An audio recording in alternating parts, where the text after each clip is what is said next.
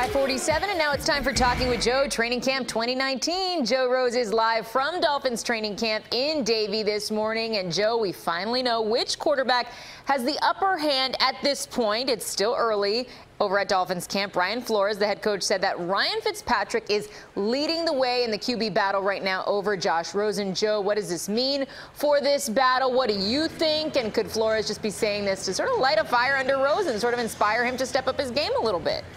Well, right now it's not even close. Ryan Fitzpatrick is the best quarterback. The chemistry he has with the players, he's taken over the leadership of this team. He's been around. He's got great chemistry with the whole group. And he's making a lot of throws.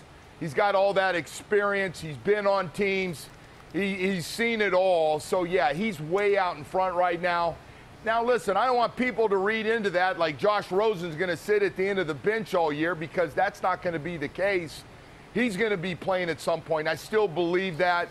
Part of this could be motivation for Josh to keep working and look at some of the things, not just in the huddle, but some of the things that you see Fitzpatrick do that draw the guys together, to get the guys to back you the way Ryan Fitzpatrick, who's had great chemistry with players everywhere he's been. So it's just something, it's early in camp. I'm not reading into any of the changes, who's one, who's two.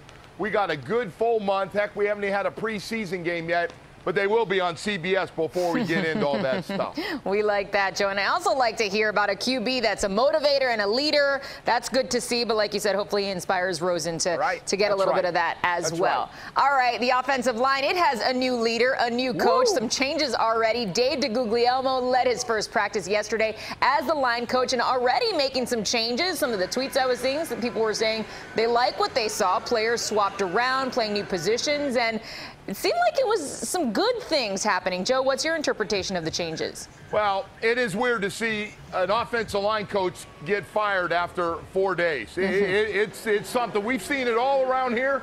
That's a new one. But I will tell you, you look at the energy level yesterday, everybody pretty much got called out on it. They made 3 changes on their offensive line. One I've been talking about is Michael Dieter. He goes back in he's got a long way to go to the starting left guard. So a long way to go with the old coach, the starting left guard now. He gets pulled in there. I think that's one to really keep an eye on. They did make 3 changes. Jesse Davis went from right guard out to right tackle, which tells me not real happy with what's going on at right tackle. There's a lot of work, but I'm with you. Yesterday there were a lot of guys going, this is ridiculous. We're going to get after these guys.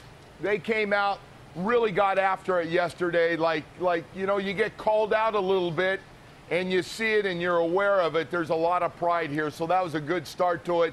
But we got a long way to go with this topic that we have that's a broken record. We got to put our offensive line together again. So here we go. All right, Joe, let's see if they can do it this time with some new leadership. Joe, thank you so much. We will talk to you, Lauren, in the next hour. Great. It's great being with you. Thank you. Always, Joe. Bye-bye. Okay, and we are so looking forward to the preseason opener. It's just over a week away. The Dolphins will host the Atlanta Falcons on Thursday, August 8th. It all gets underway with a pregame show at 7, followed by kickoff at 7:30, only right here on CBS 4, the official home of the Miami Dolphins.